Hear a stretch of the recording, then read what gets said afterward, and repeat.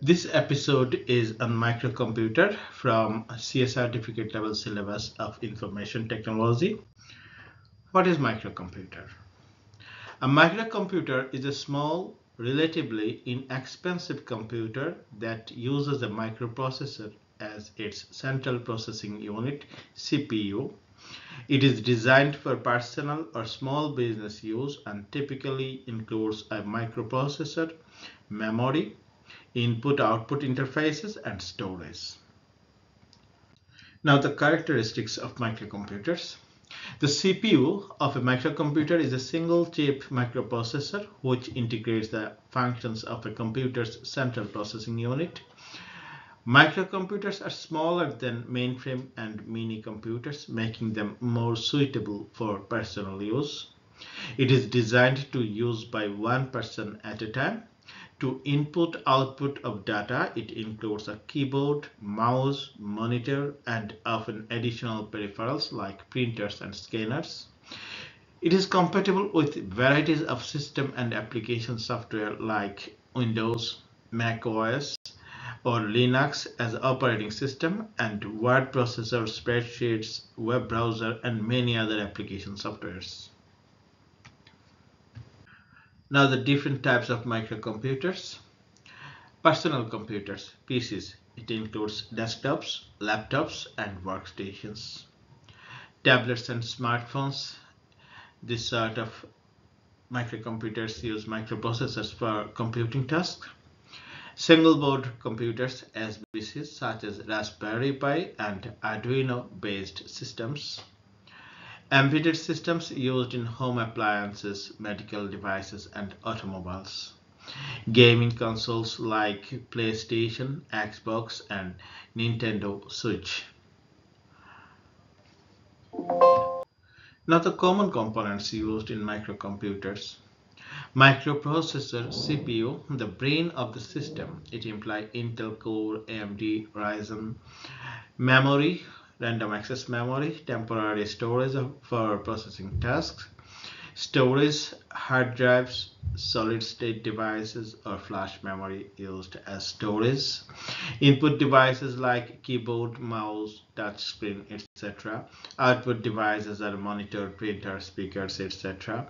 Operating systems usually manages hardware and software. It implies Windows, Mac OS, Linux. Examples of microcomputers. IBM PC. One of the first personal computers is IBM PC, then Apple Macintosh, a widely popular personal microcomputer, Raspberry Pi, a low-cost single-board microcomputer, Arduino. It is used for DIY, do it for yourself electronics and embedded systems.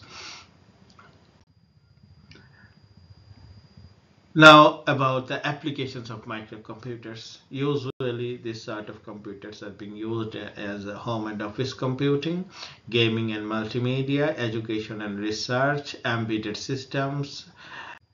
Now we shall test our learning outcomes from previous slides. What is the primary component that makes a microcomputer different from a mini computer? Option A, microprocessor. Option B, operating system. What is the primary component that makes a microcomputer different from a mini computer? Option A, microprocessor. Option B, operating system. Which one is correct answer? The correct option is microprocessor. Microprocessor makes a microcomputer different from a mini computer. Next. The brain of a microcomputer is microprocessor or RAM. Which one is correct answer? The brain of a microcomputer is microprocessor or RAM. The correct one is microprocessor. The brain of a microcomputer is microprocessor. Next one. Which of the following is an example of a microcomputer? Option A, quantum computer. Option B, Raspberry Pi. Which one is microcomputer? Quantum computer or Raspberry Pi? Correct answer is Raspberry Pi. Raspberry Pi is a microcomputer. Quantum computer is not a microcomputer. Next question. The first commercially successful microcomputer was Altair 8800 or IBM PC. Which one is correct answer?